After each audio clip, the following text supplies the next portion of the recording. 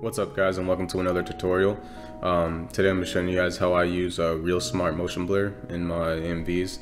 It's a really simple effect, just kind of adds a little aesthetic look to your clips. Nothing too fancy, but let me go ahead and show you my settings I use. So let's look at the raw footage first.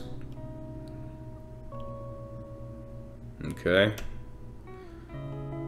And next we're going to go ahead and search for Real Smart Motion Blur, RSMB, and then I'm going to use the Pro version, but you guys can use the regular version if you want. It really doesn't matter. The settings going to be the exact same.